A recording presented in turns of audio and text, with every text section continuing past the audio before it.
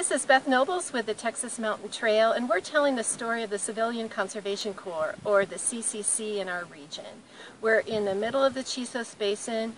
Off to the right here is the window, and right below me you'll see one of the stone cottages that were built by the men who came here in the work camps of the 1930s. They were unemployed and needed a job, and so the federal government put together the CCC, and they built some of these stone cottages that you can still stay in today.